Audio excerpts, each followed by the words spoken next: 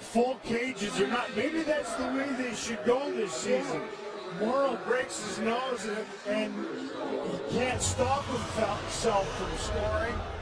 Barch breaks his orbital bone, comes back in and tallies in his first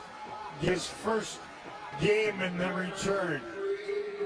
There are now 5 teams at 70 points. Calgary does not play tonight, so Dallas will wake up tomorrow in the top 8. That's a good place to start. It is, and yeah, psychologically, I think along with snapping this skid that they've been on. And full marks though to the big fin in the pipes. Wow, was he good tonight.